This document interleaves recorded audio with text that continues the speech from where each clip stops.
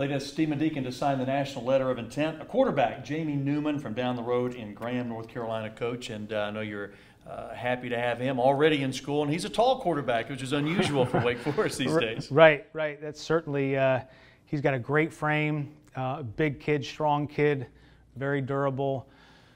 So not only does he possess a strong arm, accurate arm, a great ability to throw it, but he is also a physical runner. Also, we feel he'll be a very durable kid. Not only can he run away from you, but he can run over you. He's definitely a dual threat guy.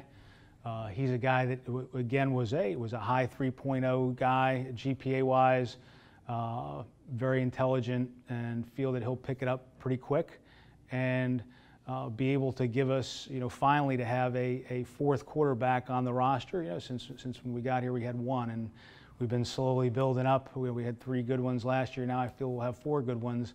So there'll be some great competition, and I think he'll have a great chance to play here at some point. And I think it's always an advantage, Warren, to get a quarterback in early. He gets to go through spring practice, get the jump on fall camp. That's got to help him.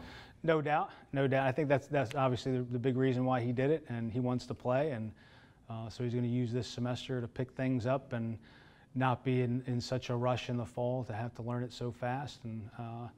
And again, that'll put him in position to hopefully, for him to move up the depth chart and certainly give us some great depth. Warren, thank you. He is the newest Wake Forest Demon Deacon, Jamie Newman, out of Graham High School just down the road in Graham, North Carolina. Stay tuned for more here on National Signing Day on WakeForestSports.com.